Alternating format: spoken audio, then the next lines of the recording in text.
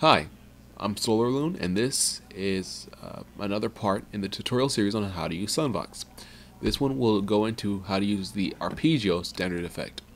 Now, the Arpeggio effect is very powerful. It's good for chiptunes, but also for just cranking out chords if you don't have a lot of channels to work with. If you're restricting yourself, or if you don't want to have a chord stretch across several channels, you can just put it in one. Okay, so what we have here, is just a generator going into the output. We're going to turn release down, turn on sustain, so we can play individual notes. Okay, and have it sound normally. Alright, so the next thing we're going to want to do is put down a couple of keys. Stop it, key, stop it. I'm pressing tilde, by the way, to bring on the note off, and I just press space to toggle record mode. Alright, so this is what we have. So that's fine. It sounds like tones, and it's very high. Let me transpose that down. Okay, now this is also the octave button. I'm just using this to keep track of which octave I'm on when I press keys on the keyboard. It's just so you can see which one you're on. How low and how high. Alright, so we have our keys, notes playing. What we're going to do is add an effect. Pretty simple. Go to the wrench, top right wrench, main menu, and then click set effect and click Arpeggio, which is effect 8. Now the parameters for Arpeggio are pretty simple. You have two numbers. Well, you have four numbers, but two numbers per parameter per note. The first note that's going to be played is the note that you have, which is E5 for us. Then you have from that notes relative going up from that note. So we have E5 here, and then our Arpeggio will play next after E5 another note, and we'll designate what that is. We could say for a chord, let's say 3 up. So that's 1, 2, 3. Yeah, 3 notes up, and then for the rest of the chord. Let's go that for the rest of the chord. We're going to continue counting from the bass note, which is E5. So 1, 2, 3, 4, 5, 6, 7.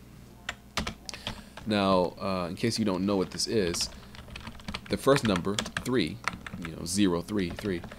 That number is the second note that we're going to play, and 7 is the third note we're going to play. So it goes from E5, 3 notes up, and 7 notes up, and it plays them rapidly in succession, so that it sounds like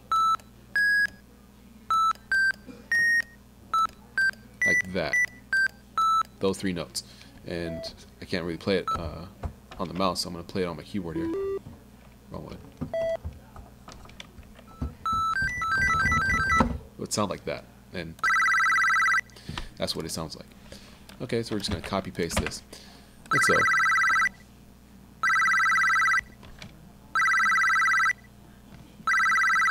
sounds like a cell phone going off. Alright, let's change that number. Let's change that 3 to 4 to a 4. So this, I believe, would be a major chord rather than a minor chord. A major E chord. Possibly. I'm not too familiar with my chords. But, you can just mess around with different numbers, getting different chords, and just going for different sounds and feels.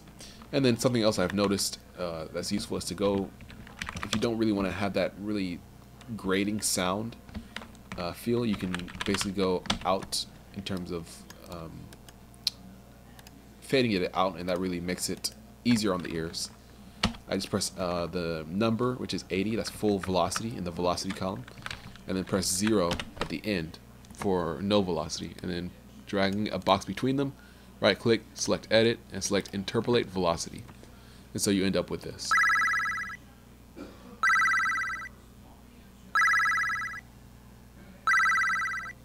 So you can mix those up and get a nice little tune. It's pretty useful. Okay, so that was a tutorial on Arpeggio standard effect.